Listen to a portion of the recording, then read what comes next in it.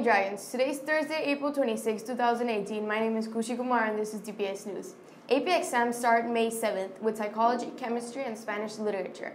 Be sure to focus, review, and get plenty of rest. Use this time wisely. We're confident that you will do great. The high school art exhibit has been postponed to Monday, April 30th, and it will be held during the school day. Teachers are welcome to bring their students down to the canal room and to see the exhibit. Math Olympiad. Balboa Academy is sending a group of students to participate in the National Math Olympiad on May 4th. We wish you the best. Free Clothes Day will be sponsored by the senior class on Wednesday, May 2. Please bring $1 and make sure your clothes are school appropriate. April is selling $2 raffle tickets for an opportunity to win a weekend for 4 in Coronada's Vida. In addition, April is also selling water during lunch. Please stop by and buy your water and raffle tickets today. Balboa Talks Poetry Fest will now take place on Thursday, May 3rd during lunch. All teachers and students are welcome to attend.